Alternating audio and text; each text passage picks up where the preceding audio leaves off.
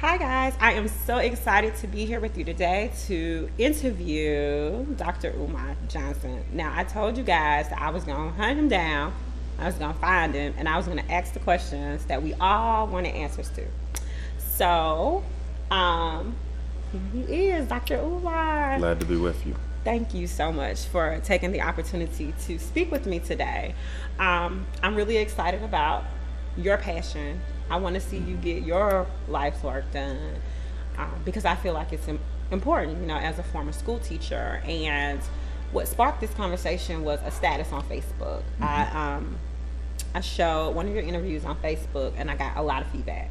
So I want to address some of those issues because I feel like a lot of times in our community we don't have that platform. And so I want nappynaturalgirl.com as an independent source to be able to talk to people and get the answers.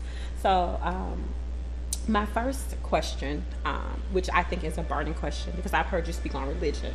And so there are people like us who don't necessarily feel like we need religion to tell us what to do, to govern us, or to guide us morally. But then there are other people who do in our community. And how do we, as a community, deal with that dilemma?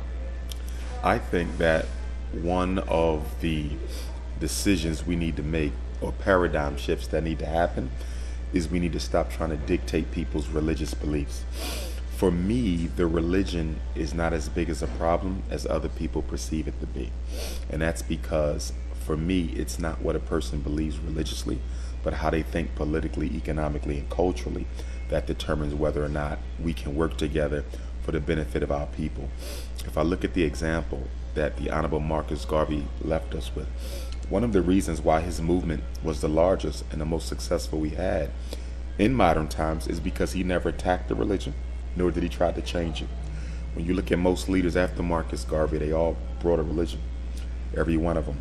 Honorable Elijah Muhammad brought Islam. Noble Drew Ali brought Islam. Dr. King brought Christianity, and so forth and so on. So the wisdom of Garvey, which I agree with, was that he said, leave the religion alone. You're not going to be able to change people's religions.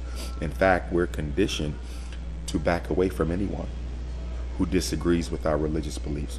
So the way in which black people are indoctrinated will cause division if anyone tries to get them to think outside of the box. So I steer clear of people's religions.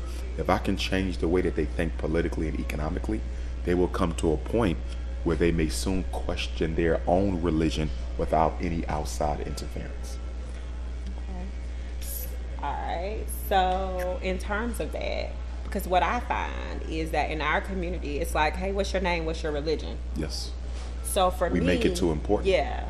How do we tackle that? Like, how do I, let's say, as someone who is not very religious, how do I tackle that? Because, I try to tell people, well, it would be better if you asked me what Bible verse I like more, or what part of the Quran speaks to me the most to get to know me than what church I go to, or what's your religion.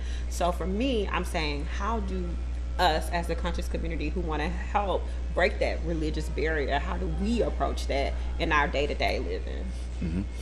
I think we have to respect people's religion, and I think we need to focus on what our people are not focused on.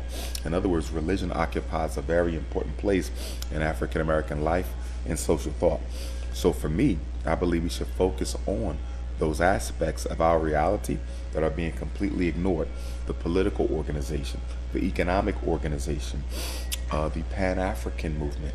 I think that we need to make other conversations more important than religion, because guess what? Everyone can change their religion tomorrow. It doesn't change the condition of the community. If religion was the problem, you should be able to change it or get rid of it and see your problems dissolve. If we took religion away, our problems would still be here, because religion is not a cause. Religion is a symptom of historical amnesia. Religion is a symptom of an absence of a knowledge of self. Religion is a symptom of a people who needs an identity because they lost their original one.